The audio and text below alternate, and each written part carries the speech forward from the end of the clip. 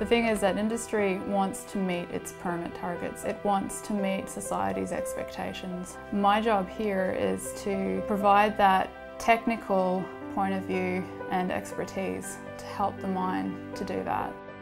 My name is Sigrid Robertson and I'm the Reclamation Technician here at Wolverine Mine working for Walter Energy.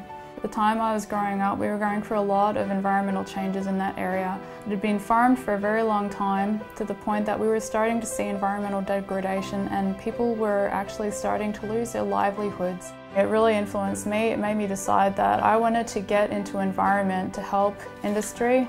Everything that we have here is either farmed or mined.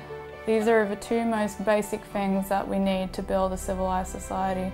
We need to be doing it sustainably.